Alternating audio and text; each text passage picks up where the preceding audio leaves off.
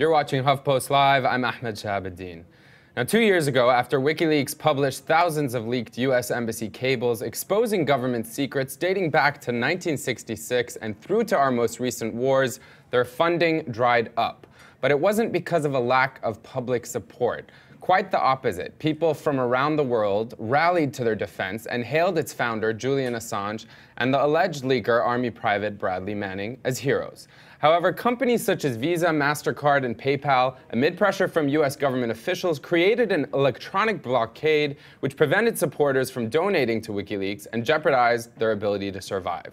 So, this week, a group of supportive activists and journalists have formed Freedom of the Press Foundation to financially support independent journalistic enterprises such as WikiLeaks to prevent future electronic blockades and ensure their ability to do their work. Joining me to discuss are members of the group's founding team, Daniel Ellsberg, the famed Pentagon Papers whistleblower and peace activist, John Perry Barlow, co-founder of the Electronic Frontier Foundation, and Josh Stearns, journalism and public media campaign director at Free Press. Gentlemen, thank you so much for joining me.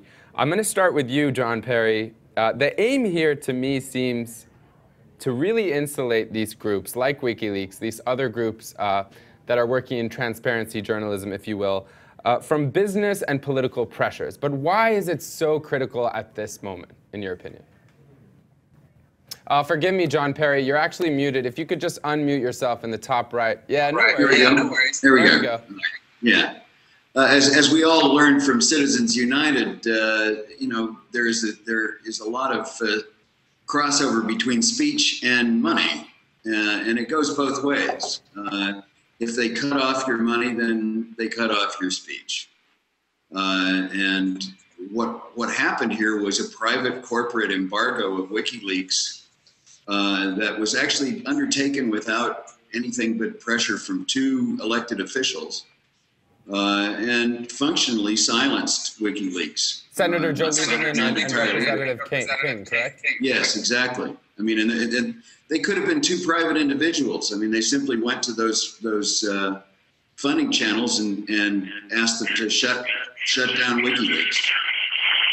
I don't know whose volume it is. We have some feedback. This is, I believe it's maybe you, John Perry. Could you lower the volume just a little bit? Thanks. Sorry about that. The volume's pretty low. On your computer. It's my guess. I have a feeling that it's the echo coming from Mr. Daniel Ellsberg. But why don't we try and carry on and hope that things sort themselves out. I wanted to ask you, to that point, do you think, in your piece, you said they defunded rather than defended the truth. Do you think that was an act of censorship? It amounted to an act of censorship. I mean, what WikiLeaks and anything else like WikiLeaks requires is a fair amount of editorial overhead in order to find the material that is appropriate to disseminate to the public and to sort through this gigantic body of possible material. And if they can't pay people to help do that, if they can't make that function well funded, then it strongly limits their ability to perform the necessary edit and to make the stuff available to the rest of us. Of course, and as you pointed out in the piece, journalism costs money. To that point, Josh, I want to come to you. I mean, just 1 in 10 Americans actually support the work that Congress is doing. And the reason I bring that up is because we often lament them for not accomplishing much, but as we just discussed, they managed to accomplish shutting down and eliminating the vast majority of funding for WikiLeaks. You worry at all, by any chance, that you will meet the same fate? How are you avoiding that same fate? Well, I think the challenge here, and the way we've tried to address that, is by making this about a lot more than just WikiLeaks. WikiLeaks is a symbol, obviously, of what could happen, what could go wrong. But we are talking about, you know, freedom of speech and the First Amendment in general here. We've got 3 other groups, in addition to WikiLeaks, who we're giving money to and who we're fundraising for. And if we were to be shut down in any way, it would really be an assault, not just on one organization that somebody's trying to make a symbol out of, but of a whole range of organizations doing a whole range of kinds of important government accountability work. And so I think what we've tried to say here is that WikiLeaks is just one piece of a much larger puzzle, and this is an assault on not just WikiLeaks, but on the idea of freedom of the press. And that's really what we've tried to do here, is to take a step back, kind of broaden the base of support for journalism, but also broaden our understanding of what journalism looks like in a digital age. We were talking earlier, and you said that the freedom of the press we enjoy today is a catch-22. What do you mean by that? Well, the same way that the digital age has given more tools of media making to more people, the policies that shape our media are becoming less and less democratic. So we've got crackdowns on journalists in the streets. Over 100 have been arrested in the last year in the US. We've got internet policy that threatens free speech online. So there's all of these threats in our policy-making process, in our structural process, that are clamping down on the very freedoms that we're enjoying with the new internet and technologies that are in more and more people's hands. So I want to ask you a quick question before we move on to Daniel. WikiLeaks tweeted this, saying, "Outrageous. Freedom of the Press Foundation's Twitter account has already been suspended." This was, I think, a day or two after it had, maybe even the same day after it had launched. Any insights as to why that happened? Was it, a lot of people even speculating it was a publicity stunt? It freaked us out, so it was no publicity stunt. We had only tweeted 12 things, but our assumption is that it got somehow flagged as spam or something like that. As far as we know, there was no malicious intent there. We were sad to see it happen, but it was returned very quickly. It was a glitch. I mean, Twitter's cool. The last thing that would happen would be Twitter closing down our account. That's why I was surprised. No, it really was a technical glitch. It had nothing to do with human intervention or anybody's opinion. To that point, why don't we go to Daniel? Daniel, can you hear me? Daniel? Seems we have a slight... Yeah, I tell you, the arrangement we have here makes it almost impossible for me to hear the other speakers. I can hear you though, so don't assume that I'm responding to them, because I really can't hear them. Oh, well, that's a shame. Well, perhaps you can hear me and respond to. I can hear you though. Yeah. Respond to this article, which you wrote along with John Perry. Crowdfunding. John Perry was the main author of that, but I participated. Well, crowdfunding the right to know. There's a quote at the top right here from Judge Murray Gerfin, who was in the Pentagon Papers case back in 1971. A cantankerous press, an obstinate press, an ubiquitous press must be suffered by those in authority in order to preserve the even greater values of freedom of expression and the right of the people to know. In your estimation, back then, at the time of the Pentagon Papers, did we have this cantankerous press? Do you think things have evolved or devolved? No, we had, on the whole, we had especially a Washington press corps that took handouts from the administration and was easily manipulated and lied to and passed those lies on to the American public. We had much better reporting from the field in those days about what was really going on in Vietnam. And the administration really made some efforts to get people like David Halberstam and Neil Sheehan out of Vietnam. They didn't like the truthful reporting they were giving. That was in the days before we had embedding, and when reporters could really hop a ride to the battlefront, and such as there was a battlefront all over in Vietnam, as it was in Iraq, and for that matter, Afghanistan. But people could just hop a ride, go out, watch the action, and form an independent opinion and talk to people and get backgrounders as to what was really going on there. The administration didn't like it. But meanwhile, in Washington, the public was very well fooled into that war, lied into that war, disastrous war, just as they were lied into the Iraq war.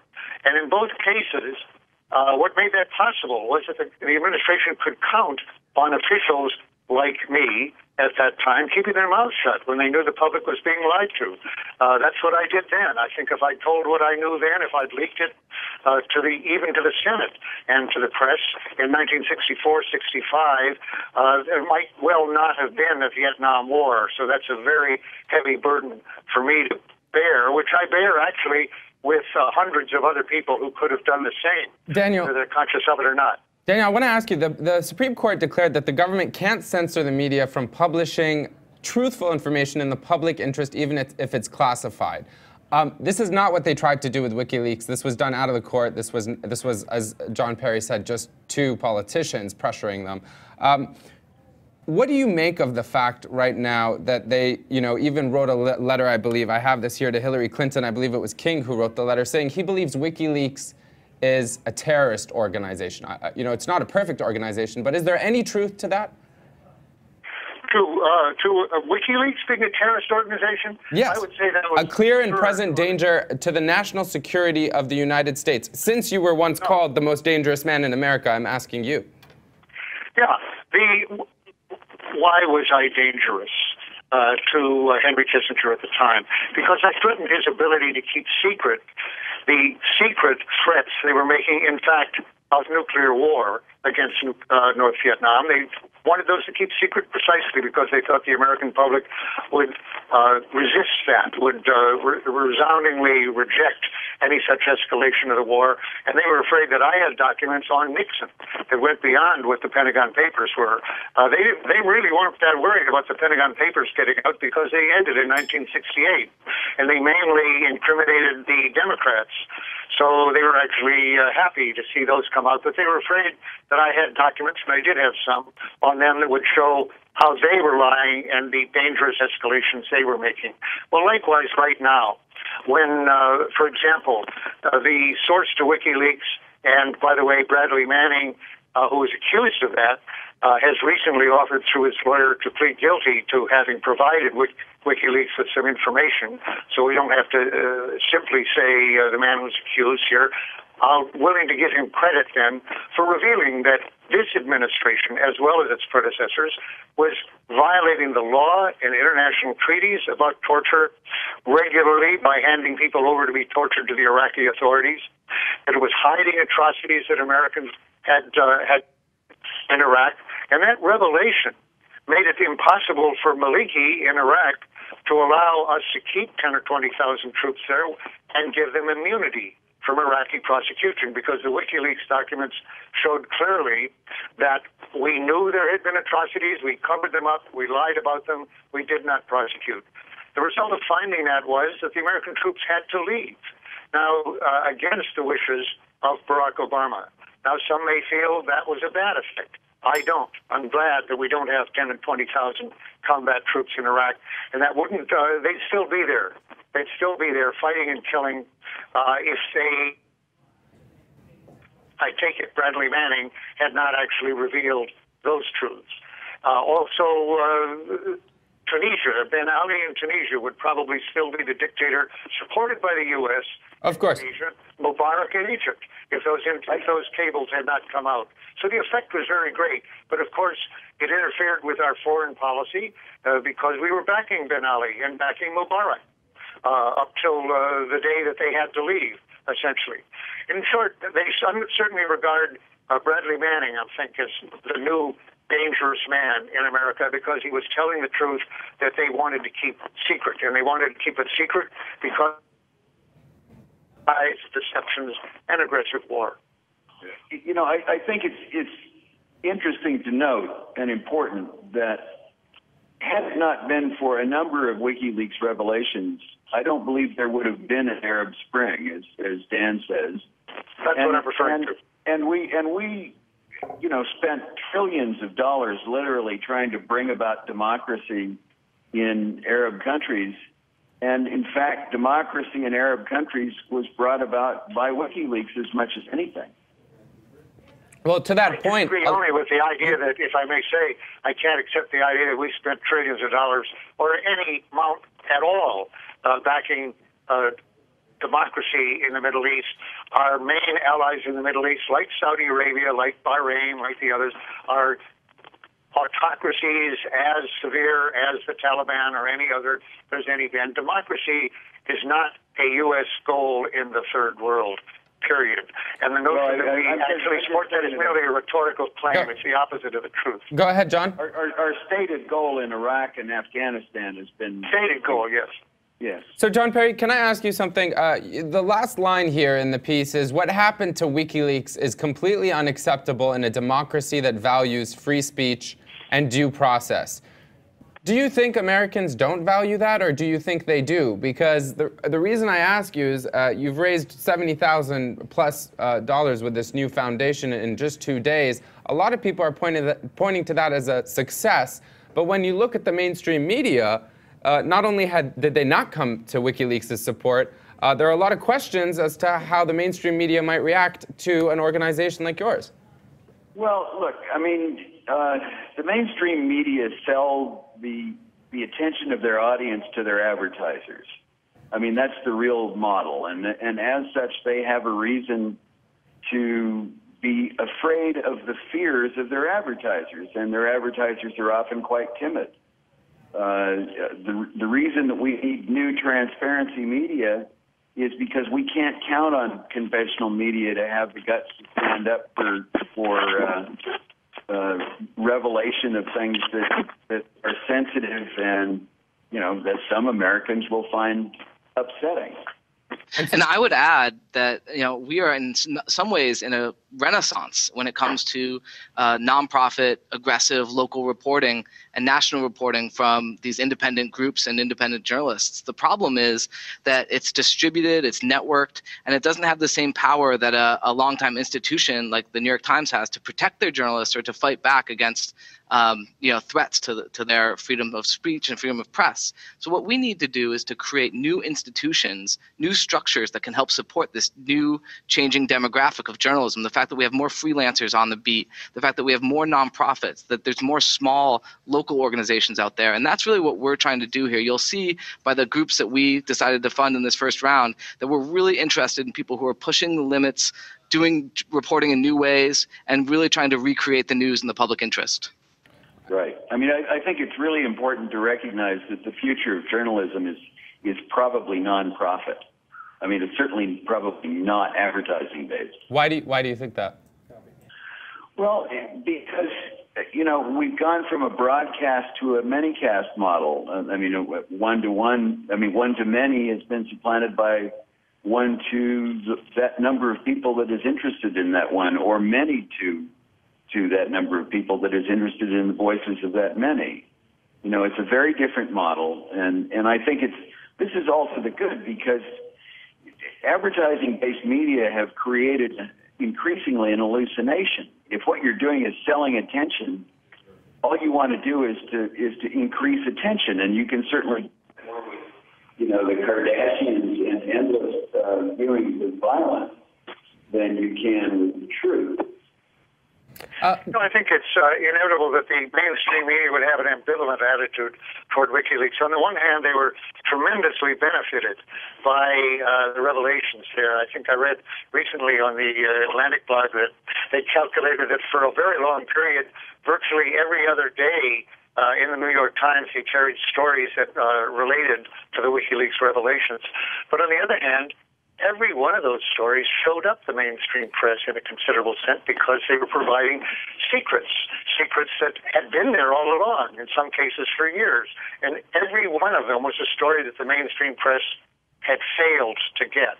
Their investigation earlier had not revealed any one of the things. That's what that made this great outpouring of news all of a sudden, because they were getting it. Now, one of the other groups that we support, the National Security Archive, does wonderful work. I myself was the one who suggested that, and everybody joined in right away enthusiastically. But what they do is they print material that they get declassified by Freedom of Information Act, often years after they've made the request. And the request, and by years I mean 7 years, 10 years, 15 years. They're very tenacious and very patient. But that means that thanks to their efforts on appeal and other ways, they drag out of the administration information they've tried to keep secret, sometimes for 20 and 40 years. By the way, the Pentagon Papers were just officially declassified for the first time in June of last year. That's 40 years after I revealed them. Daniel, to that point, I just want to share with our younger viewers.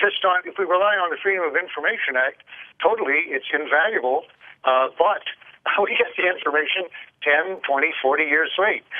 In the case of WikiLeaks, in this case, we got it in some cases within months. And I know that it's hadn't come out. Forgive me for interrupting you, but I want to point out, you know, when it comes to your beneficiaries, a lot of people are wondering where the money is going, how the money is going. We know that you've already given money to WikiLeaks, Muck Rock News, and also the Uptake, among others. And the National Security Archive that I just mentioned. Right, and for our younger viewers, Daniel, if I will, you know, we've been talking about the connections between WikiLeaks and when you leaked the Pentagon Papers. For those who don't know, in 1971, Daniel Ellsberg was a young military analyst who smuggled top-secret government documents and leaked them to the New York Times. The documents exposed the lies and manipulation behind the Vietnam War. And as you know, hopefully they were known as the Pentagon Papers. In 2009, a documentary film called Daniel, the Most Dangerous Man in America, and the film was made about him and this part of our history. So the title, if you care to know, comes from President Richard Nixon's National Security Advisor, Henry Kissinger, who, after the Pentagon Papers leaked, called Daniel the Most Dangerous Man in America. So I want to show part of the trailer. Forgive me, go ahead, John Perry. I say among other things. Among other things, yes, of course, on the tapes. I want to show part of the trailer because there are some interesting parallels, and then I have a question for you, Daniel. Let's just play that clip. This weekend, portions of a highly classified Pentagon document came to light for all the world to see and brought cries of outrage from Washington. We got to get this son of a bitch. The Times building is encircled by armed guards. We are printing tomorrow a top-secret government document. A name has now come out as the possible source of the Times Pentagon documents. It is that of Daniel Ellsberg, the top policy analyst for the Defense and State Department. I am prepared to answer to all the consequences of these decisions. Henry Kissinger said that Daniel Ellsberg was the most dangerous man in America, and he had to be stopped. Daniel Ellsberg, whatever his intentions, gave aid and comfort to the enemy. Daniel, the reason I wanted to show that clip is because Nixon said that you were giving aid and comfort to the enemy. That same argument's being used today against Julian Assange and Bradley Manning. What do you say to that, and is it true? Okay, first of all, those are the very same words, of course, that are being used against Bradley Manning in a military charge, giving aid and comfort to the enemy, which carries a possible death sentence. The prosecutors, or life imprisonment. The prosecutors have said they won't go for the death penalty, or the judge in the hearing isn't bound by that. He could, on the basis of that charge, assign the death penalty. More likely, life imprisonment. I faced life imprisonment at the time on 12 felony counts, a possible 115 years in prison. Now, most people hear that, as you just heard from Richard Nixon, aid and comfort to the enemy, as the definition of treason.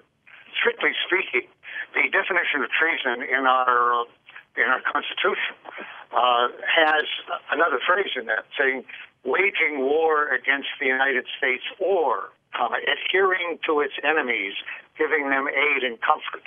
Now, nobody really claimed that I adhered to the Viet Cong or any other communist state, and nobody is claiming that Bradley Manning, who's facing that charge, adhered to the Taliban. Seems we've lost your audio at a very unfortunate time. Daniel, we actually can't hear you. In the interim, I don't know if the control room can sort that out. It's such a shame. I don't even think he's aware. In the meantime, Josh, I do want to ask you. Hey, do we have you back, Daniel? No, we don't. All right, such is life when things go wrong technically. Josh, very quickly, Glenn Greenwald, who's also working with you, described the endeavor as a project to ensure that truly independent journalistic outlets devoted to holding the U.S. government and other powerful factions accountable with transparency and real adversarial journalism are supported to the fullest extent. That term adversarial, is that really the aim? Yeah, I think that adversarial is a great word for what we're looking for. We were talking about adversarial journalism. We're talking about transparency journalism. We're talking about people who bring to light important issues in the public interest and hold our leaders to account. And unfortunately, what we've seen is increasingly that holding our leaders to account threatens your ability to do that job, whether it be in retribution, whether it be in arrests, etc. So what we need to do is to make sure that these organizations have the support, the legal support, the financial support to continue to move forward. And for many of them, it's about getting past the startup phase as we see this new era of nonprofit, non-commercial journalism emerge. We need to help them get past the startup phase and get to sustainability. And so what we hope to do is use crowdsourcing and really crowdfund this so that we can actually do a collaborative fundraising effort where instead of having all these critical journalists compete against each other for funding, that we'll actually have them working together for that funding, and we can really have a situation where we're bringing more unity to the entire non-commercial adversarial journalism field. John Perry, I know you had something to add. I think it's important that we recognize that it's not so much adversarial journalism, it's transparency journalism. It's making visible what the public has a right to know, that large institutions, whether they're governmental or corporate, would rather the public didn't know. And often the reason that they would rather the public didn't know is because they find these revelations embarrassing. They reveal the incompetence or in some cases the malign intent of those institutions. We're not setting out to be adversarial. We're setting out to reveal what ought to be revealed and what in a proper democracy would be revealed naturally. Would be and should be, and I appreciate you making that clarification because so much of this is framed as hostile opposition. And to that point, Daniel, a last question. Hopefully your audio is working again. Forgive me for that. A famous quote of yours is that in Vietnam, you said we weren't on the wrong side, we were the wrong side. Does that still apply to us today? Well, certainly in the case of Iraq.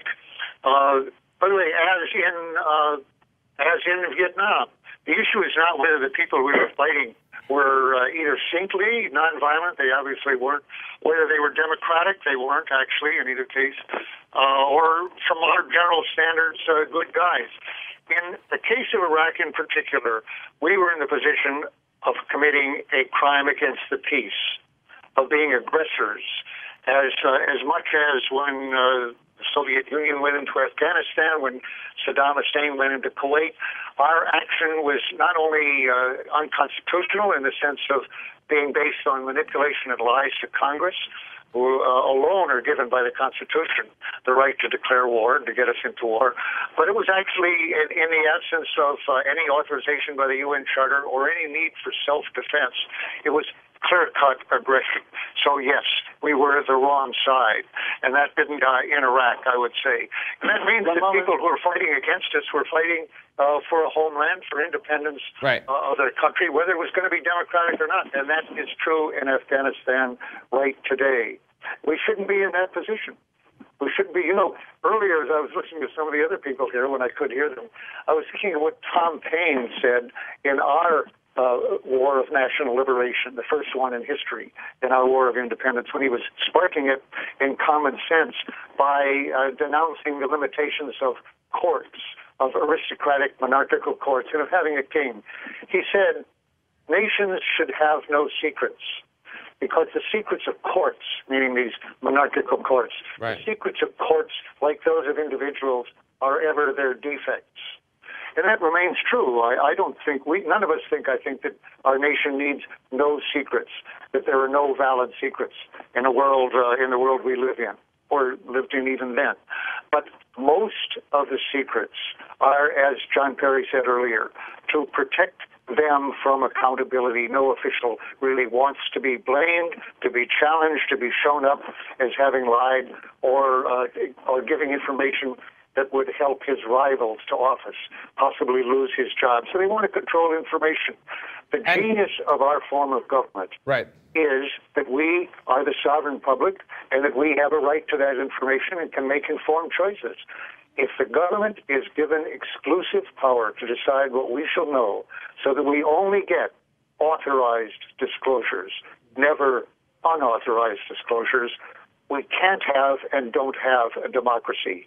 And the price of that is let's say, wars that are as wrongful and futile for us and as destructive as King George's war against the American states was for him. I've never made that analogy before, but it's a fair one. Well, it is a fair one, and on that point, was to prevent such wars. It is a fair one, and on that point, Daniel, I apologize for the audio issues, all of you, but gentlemen, this has been a pleasure. Thank you for taking the time to join me. And in the spirit of transparency, I'm, such a fan of all of your work. So there's no harm in saying that. Transparency, not always objectivity. How about that? Here at HuffPost Live, the conversation always continues. Thank you so much, John Perry, Josh, and Daniel, for joining us.